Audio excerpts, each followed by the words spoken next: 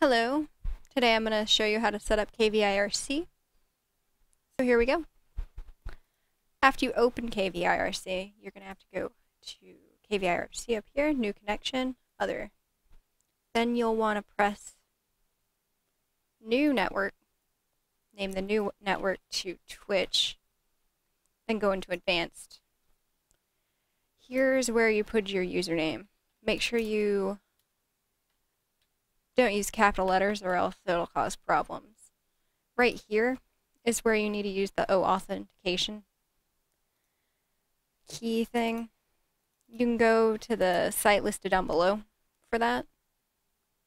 Just give me a second. I have to get mine.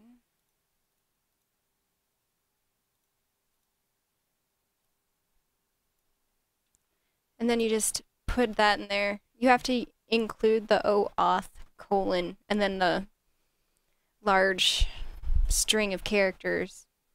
You have to include all of that in here. It doesn't really matter if that's checked or not. And if you'd like it to connect to this network at startup, then you just need to check that. Next, you need to go to join channel and then put whatever channel it is you want to join automatically on startup here. I just want to join my own channel, so just go like that. Again, don't use uppercase letters. After that, just click on that on Twitch and then press new server. And you'll just replace the IRC unknown.net with the servers for Twitch.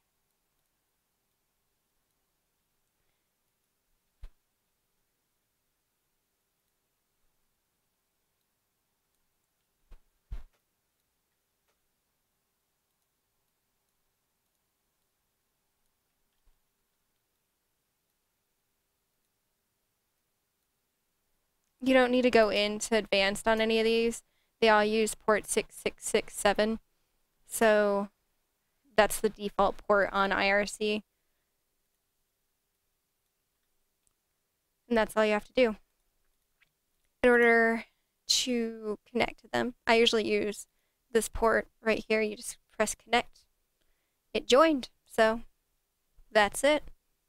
In order to join somebody else's channel, all you have to do is go /join and put the username in there and press enter. It'll automatically take you to the new channel. It'll leave this one up in a different window. Let me just try joining some ones.